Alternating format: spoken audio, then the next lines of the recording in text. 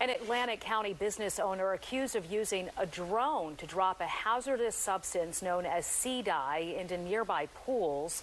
45-year-old Patrick Spina is now facing criminal mischief charges. The sea dye is used by U.S. military teams during sea rescues, and it caused damage to at least one pool at the Quality Inn in Galloway Township. And that's where local, state, and federal officers found the drone, tracked it back to Comfort Solutions Healing and Cooling on White Horse Pike, which is owned by Spina. So if this happened to your pool, police want to hear from you. 2 weeks ago, we told you about a 7-year-old girl who lost her life after falling off the back of a truck. Today, we learned the driver has been arrested. 48-year-old Andres Marin, a neighbor, is facing involuntary manslaughter and other related charges. It happened in Plymouth Meeting, Montgomery County on August 22nd. Police say Marin was driving this Subaru Sambar, an unusual-looking truck made in Japan. It has sidewalls less than a foot high in the truck bed. He had given rides to neighborhood kids before, but this time the 7-year-old girl leaned over, then fell out, hitting her head on the pavement, and was run over. Marin's bail has been set at $50,000. A high-stakes heist at King of Prussia Mall. Police say these thieves made off with tens of thousands of dollars worth of luxury bags.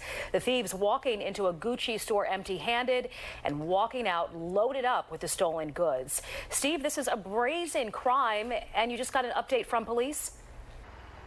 Yeah, it was a grab and go at Gucci, but Upper Merion police made a couple of impressive quick grabs of their own in the case since. It wasn't a smash and grab, it was a grab and dash. Yeah, I think it's crazy. Shoplifters these days have their designs on the most expensive designer goods. And this was a getaway at Gucci in the King of Prussia Mall. One thief came in one door, the other came in another, and to Gucci from the opposite direction, trying to keep the Gucci staff off guard just as the store opened Monday morning, August 21st. But seconds later, they ran out together in the same direction through the same door, arms full of $29,000 worth of Gucci bags. Gucci is just a quick sprint around the corner, a shop away from the nearest door to the outside. And now Gucci and many other stores now employ their own security guards here at the mall, and uniformed Upper Merion police are now in the mall earning time and a half as the mall covers the cost. And shoppers realize they may be the ones who ultimately pay the cost of all the added security. The entertainment changing nowadays to where having those things is cool, violence is cool, taking those things is cool. But quick detective work by Upper Merion police had the latest grab in this case, arresting two so far. 30-year-old Nathan Thomas of Cecil B. Moore Avenue in Philadelphia and his accomplice seen here in the black hat and sweatsuit. Arrested, but since not yet formally charged, not publicly identified. Upper Merion police believe a third accomplice was in on the job, waiting in the getaway vehicle police have now since found in Philly's Brewery Town section. I think that the security is probably a good thing to have for us people to keep coming back to the mall, but it definitely gives it a different feeling than it used to.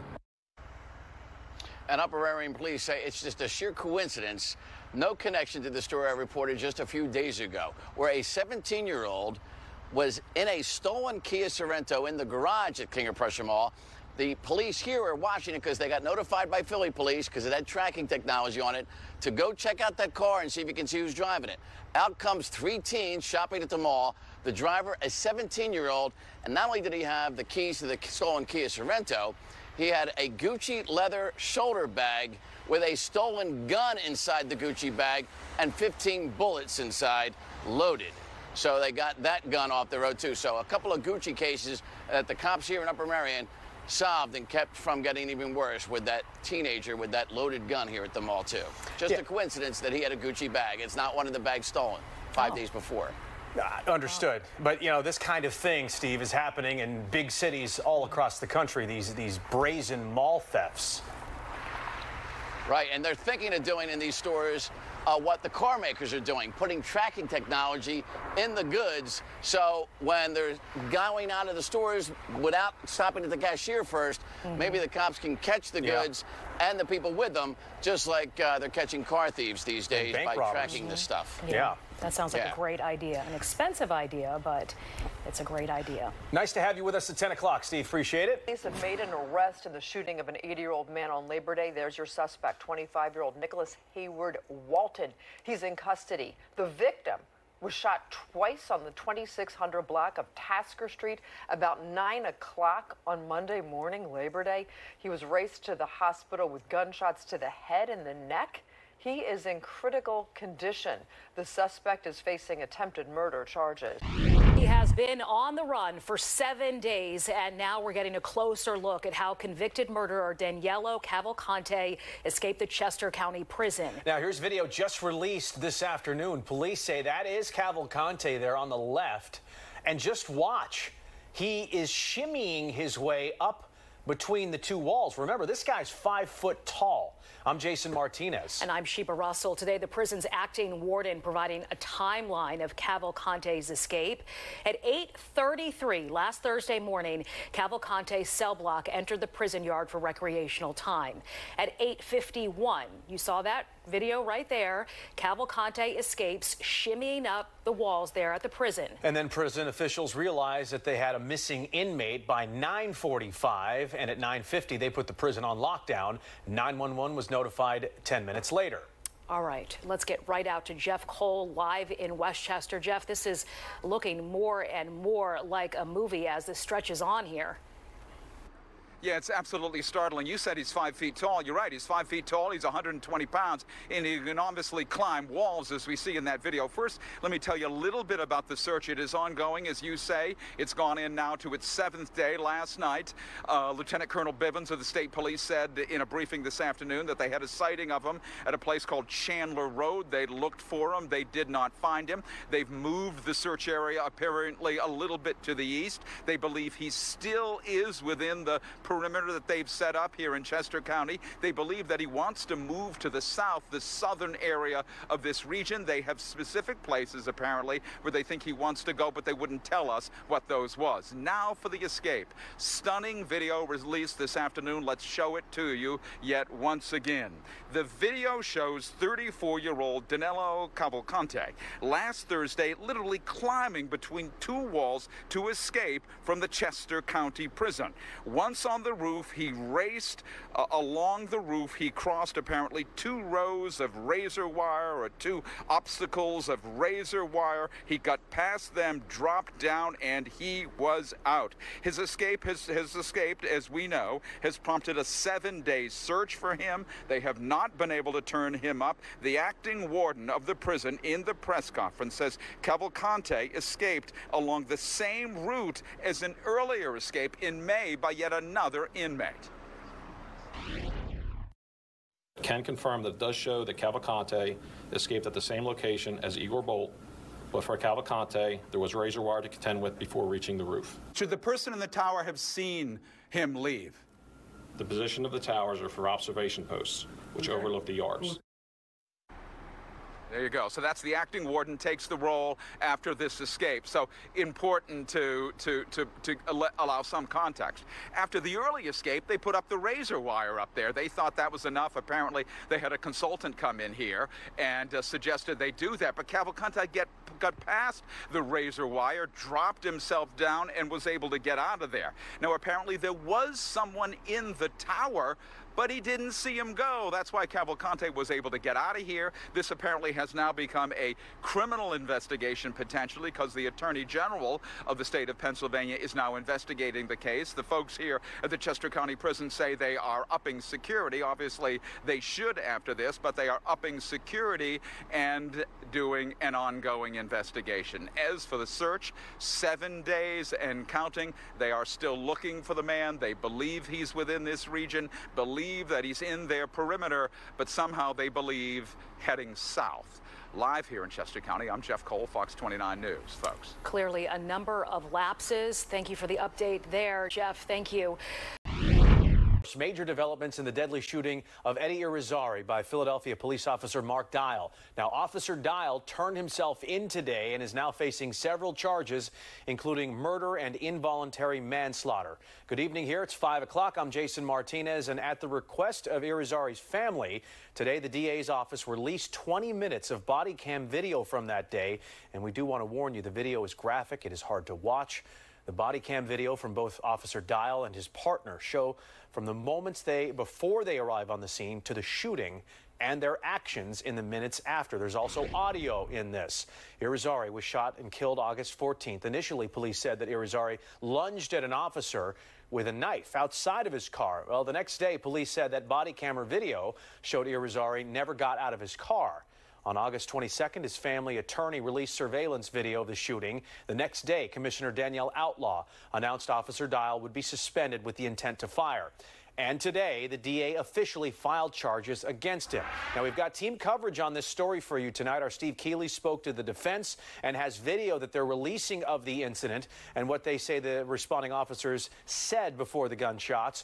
And our Jeff Cole leads us off here with the charges. And, Jeff, we should reiterate here, Irizarry's family wants this video out there.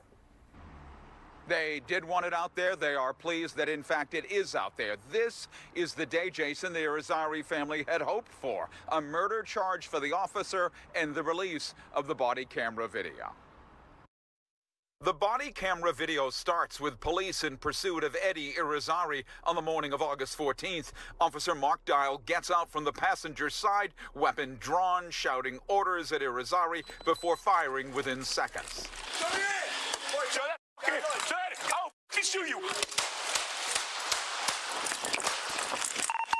The driver's side window smashes and 27-year-old Irizarry slumps. Dial's partner approaches from the passenger side. Police dispatch is alerted as West, not East Willard Street, is called out. 413, shots fired, 100 West Willard. District Attorney Larry Krasner says the searing images of Irizarry's last moments and other evidence lead to a murder charge for Mark Dial. Firing 6 consecutive charges at close range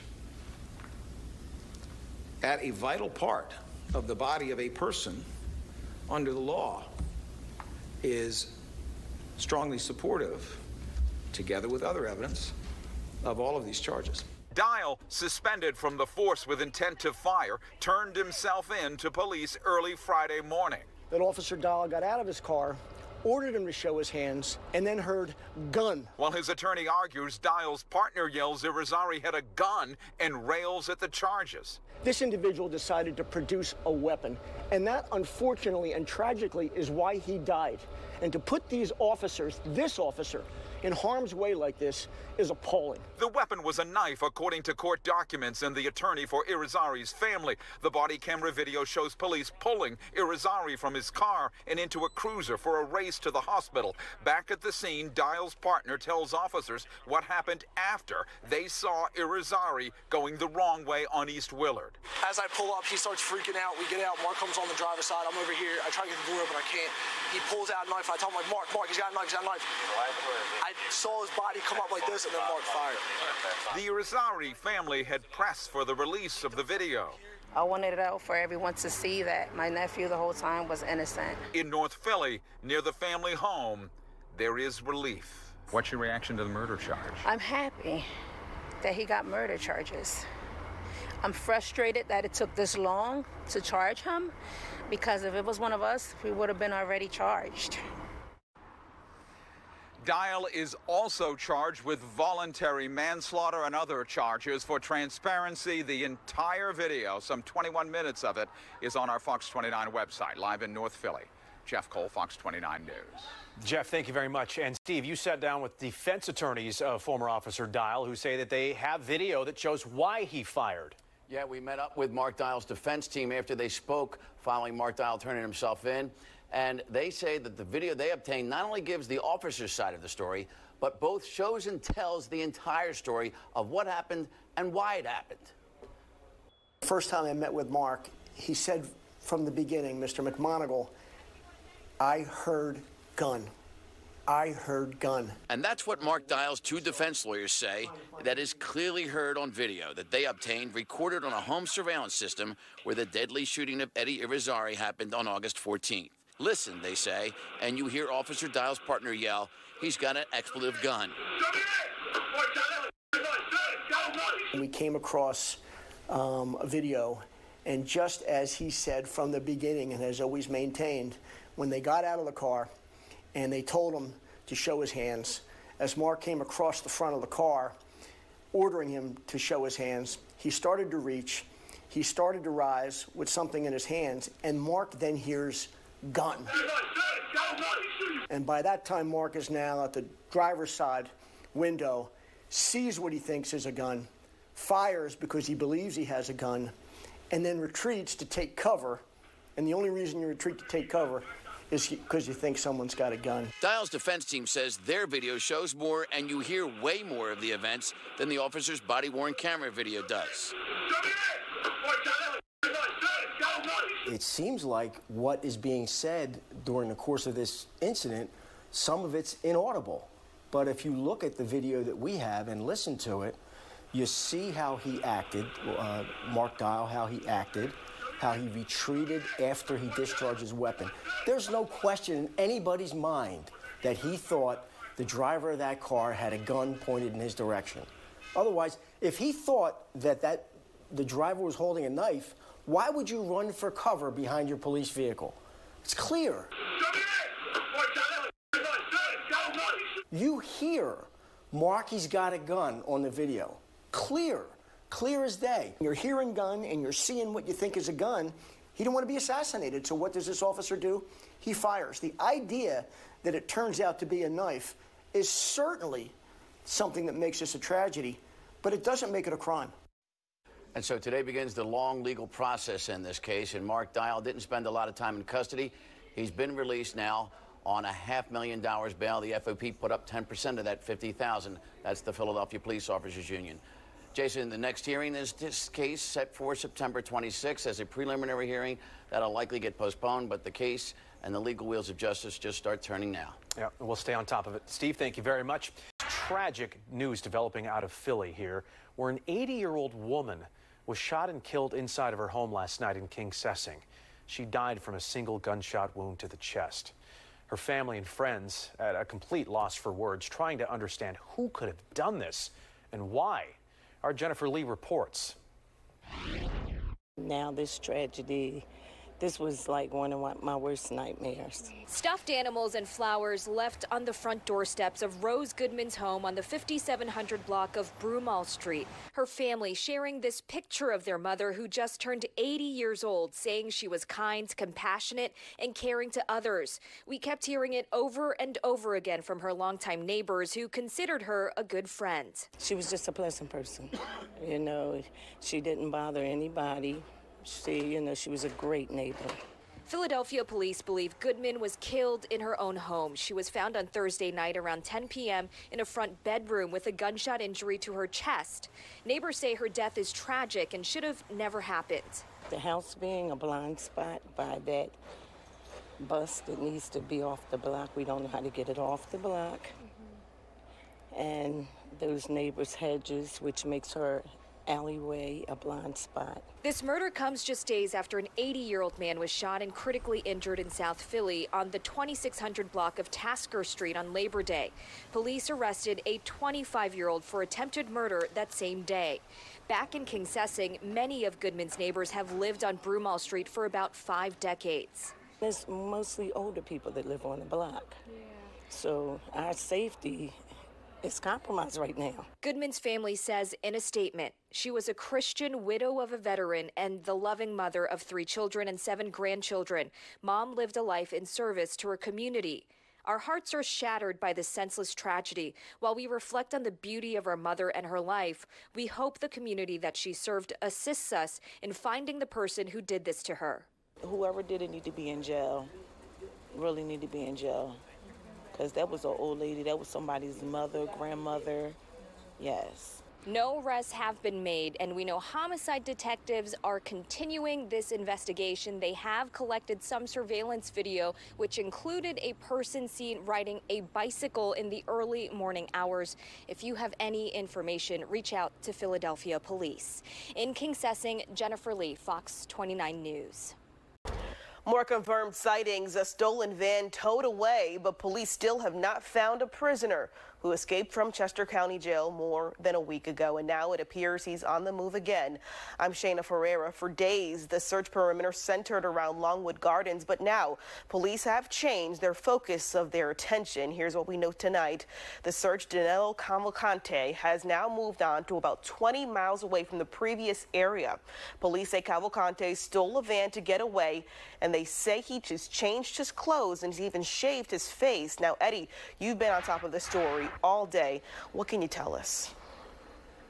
Hey, good evening, Shayna. This is the area they've been searching for the last couple of hours. I'm going to get out of the frame here to show you. There's several police vehicles, law enforcement vehicles in this area. They've been coming and going, state troopers coming and going up and down this road. This road had about 30 or 40 different law enforcement lined up at one point a couple of hours ago. Right now we are near the corner of Conestoga Road and Fott Road. This is in Glenmore Township, PA, and the intensity picked up right around 6 o'clock. Roads were shut down. But unfortunately, as of right now, we have no official reports of a new sighting or that he's been caught. Early Sunday morning, police released these new images of escaped killer Danelo Cavalcante, saying he has changed his appearance and is now clean-shaven and wearing a yellow or green hooded sweatshirt, a black baseball cap, green prison pants, and white shoes. Their search moving over 20 miles away from the Longwood Gardens area to Phoenixville. Police say Cavalcante went to an old work associate's home around 9:52 p.m., talking through a Ring doorbell camera where these images were captured. The homeowner wasn't home, and when they reviewed their footage around midnight, they called police to let them know. Investigators were also made aware of another sighting in the Phoenixville area in which Cavalcante appeared at a residence of another old work associate at 10:07 p.m. That associate was not home, but a female resident observed Cavalcante and called her friend. That friend responded to the residents and eventually placed a call to local police. Through these tips, law enforcement learned that he had stolen this white van. They confirmed it was taken from a business in the Longwood Gardens area after the owners left the keys in it. This most recent incident is a reminder that he will take advantage of any opportunity to obtain items he needs. It is also imperative that anyone with information about Cavalcante contact us immediately so we can act on it in a timely manner. Now at 10:40 a.m. on Sunday, the vehicle was discovered abandoned in a field behind a barn in East Manfield Township. Police focused their search on that area, eventually shifting their efforts to the area of Fairview and Wind Hollow Road. It was here that we talked to Franco Rosa, who says Cavalcante lived with him for 4 months, and he moved out a few days before he killed his ex. Did he seem like an evil person? No, not at all, not at all. He was just really quiet guy, shy guy. He says he assisted police with the murder investigation and is offering any help he can now. I don't want him free anymore because it's not just me. If I'm this nervous, can you imagine like the ex-girlfriend's sister who is taking care of the two kids? They're super scared. I have my cousin, she has kids in school going to Phoenixville. They're always scared too. And law enforcement confirmed that Cavalcante's sister was arrested by U.S. Immigration and Customs Enforcement and is possibly facing deportation. Officials believe Cavalcante has been seeking help from people he knows in the region. He is absolutely looking for support. He needs that support. He doesn't have it. Law enforcement has been advised that they are authorized to use deadly force if Cavalcante does not surrender. And, of course, there is a $20,000 reward for any information that leads to his arrest. Shayna. All right, Eddie, we'll be sure to stay on top of this. And as always, if you see something, say something, call 911. Thanks so much, Eddie.